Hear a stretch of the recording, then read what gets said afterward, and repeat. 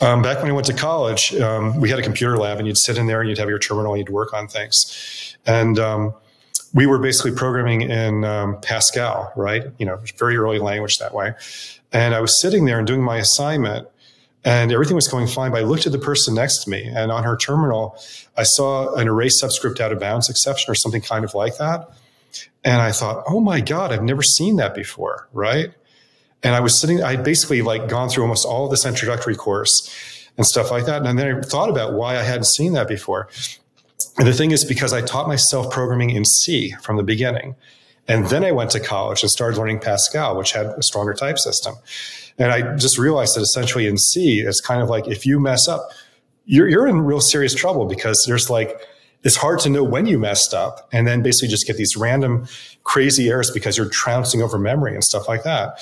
So I think there's this interesting thing about kind of starting out with unforgiving tools to go and sort of build your discipline in a way, right?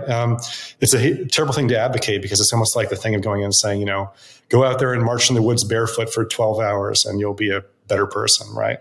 But I think there is a piece to that as well, that basically the things which cause us to go and sort of develop discipline sometimes are very useful for us, at least very early in our careers.